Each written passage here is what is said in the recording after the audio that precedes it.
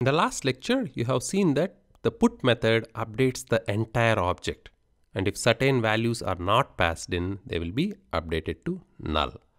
In this lecture, you will use the patch method to update objects partially.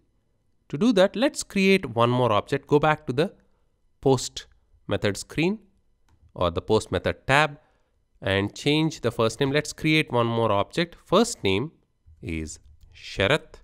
Last name is Thippireddy. Click the send button and the results are Sharath Thippireddy and the ID is 2.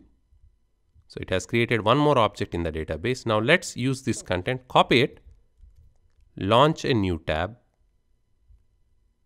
select the method as patch and the request URL localhost /8080/employees/ the ID this time is 2.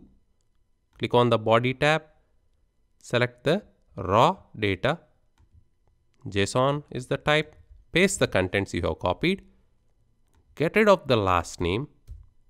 The first name I want it to update from Sharath to John instead, and we are doing a patch method this time, and let's see the results. Hit the send button, scroll up, the result is 200 OK, but this time the last name is not null.